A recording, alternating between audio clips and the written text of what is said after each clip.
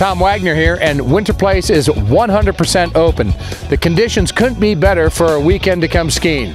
Over the past week, Winterplace has received over 24 inches of snow. The forecast for the next few days is calling for a few more inches with mild temperatures for the weekend. It's going to be a great time to get out with your family and friends to enjoy a day on the slopes. Not a skier or a snowboarder? Well, then bring your family and friends snow tubing.